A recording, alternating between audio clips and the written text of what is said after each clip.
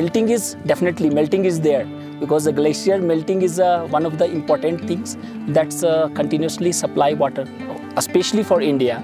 But if it is accelerated, like the recently in the mid of 20th century, it's getting acceleration, means enhance the melting rate.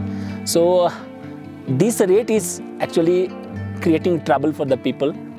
अभी global warming के वजह से और glacier melt बढ़ने से उसके बहुत सारे प्रॉब्लम्स इन फ्यूचर आएंगे, जैसे ग्लोफ, one of them is ग्लोफ, glacier lake outburst flood, कि उसके वजह से यदि हमारे पास कोई अर्ली वार्निंग सिस्टम नहीं है तो वो बहुत ही लेथल हो सकता है, बहुत ही डेंजरस हो सकता है।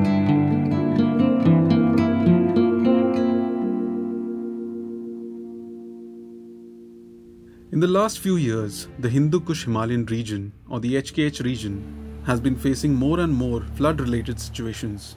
This region, which includes the world's highest mountains, covers 4 million square kilometers across 8 countries and is vital for the lives and livelihoods of 240 million people. Temperature and precipitation regime changes, because these are the two important variables which influence the health of a glacier. And it is not only the glacier, it is the entire cryospheric system which responds to these changes. And as per these changes happens, the water availability downstream also varies, and that is what is more important for the society to look on. While some floods in the area have been caused by natural causes, the most catastrophic ones may be the result of Glacial Lake outburst floods, or GLOF. The last recorded GLOF event in India was in Sikkim, when at least 14 persons were killed in North Sikkim in October 2023. Research also indicates that Hindu Kush Himalayan region is warming faster than the global average. This directly threatens its diverse ecosystems and rich biodiversity. We would like to assure that Year 9 Santara area. But before we discuss GLOFs and its impact on the Himalayas, let's first understand how they are formed and what are the factors influencing them.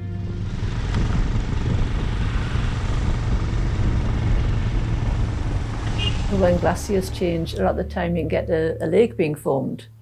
So if you have an equal amount of input to the glacier, usually in the form of snow, an equal amount of output as the snow and the ice melts, we say it's in steady state.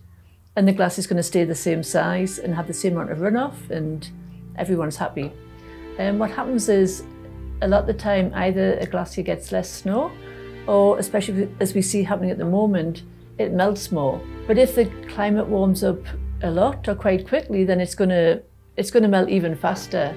And if you have a big ridge with ice and frozen rock at the center, it's going to be unstable and start moving around. So this is one of the ways that you can get that the lake could then burst out. So within just a matter of minutes or hours, or at the most days, you can get this huge flood from the glacier. And when I say huge, you know, we could be talking about millions of cubic meters of water here. So that kind of volume, when it gets downstream, can cause a huge amount of damage to people and buildings living downstream.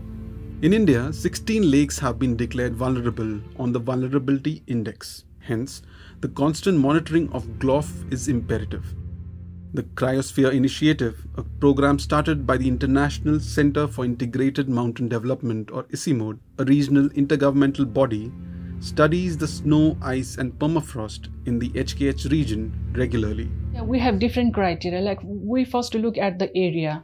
So based on the satellite image, we download the image from, like, if we have to compare from 1990 to 2010 years, so we download the Landsat satellite image and then map the area in the GIS. So from that GIS, we can easily estimate the area. Okay, so you can see the changes in the glacier as well as in the lake. Look, its glacier is sourcing, right?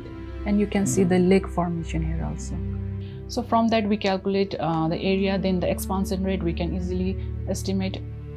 Then we can see that if that lake has any other cascading lake close by, so that if the lake breaks, then that lake can also impact the other lake which is in the downstream. So then we can see the dam, what is the condition of the dam, is that the materials on the dam is the loose moraine, or if the slope of the dam is very steep, if there is any erosion happening on the dam, or if there is any high steep mountains close to that lake, so that there is a high possibility of the ice avalanche or the rockfall. So everything will look around what is happening around that lake. So considering all these parameters, we can say that that lake is hazardous. So this is Inja Lake, which is considered under potentially dangerous. So if I go back, you can see that in 2000 this lake looks like this, and as time goes by, in every year this lake has increased a lot.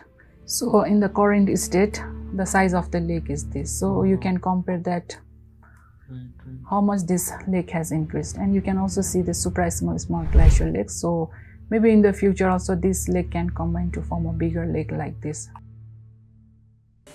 Now, the question arises, what can be the possible implications of GLOFs and what can be done to reduce the risks? As the glacier first starts getting smaller, you have more and more water. So you have an increase in discharge and how much river flow you're having. And this could be a good thing if you need more water. It could be a bad thing if it's leading to floods. And this is different from the GLOFs, from the Glacial Lake outburst floods. This is just floods because you might just be getting more water in the peak melting season. Eventually the glacier continues to get smaller and smaller, and there comes a point where you're now getting less and less water. So if you're really dependent on that water for irrigation, and now you're getting less, then you have a problem. You also might have a lot of different people along a river valley that are using the water.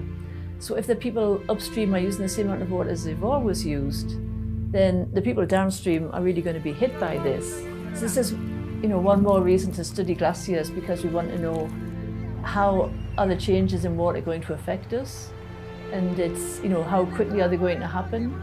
And we also have to consider other parts of the cryosphere, so snow as well.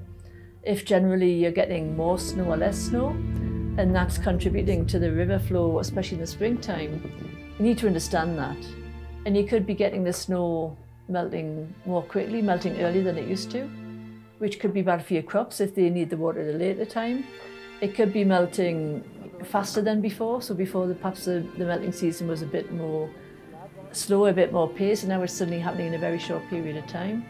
So these are all things that are affecting people because of changes in the cryosphere.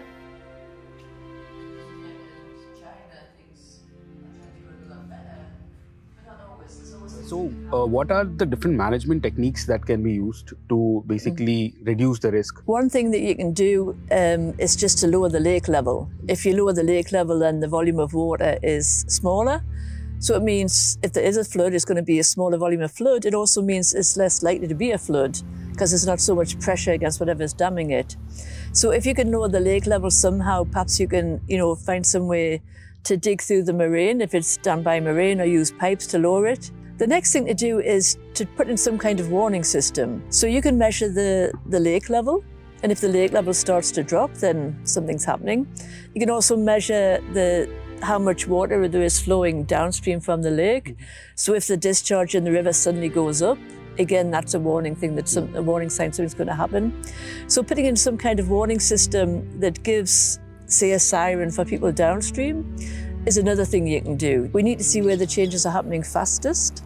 We need to see where the glacial lakes are changing fastest. And we also need to consider what's happening downstream. You could have a lake that looks like it could flood soon.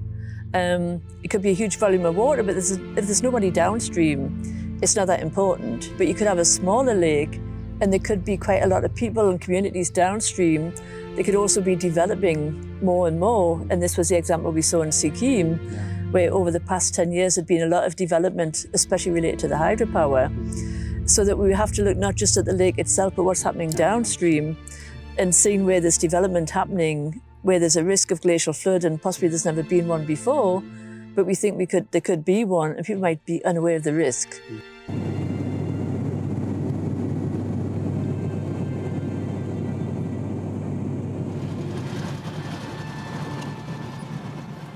Our story ends in the small town of Pokhara in Nepal, where the International Mountain Museum is located.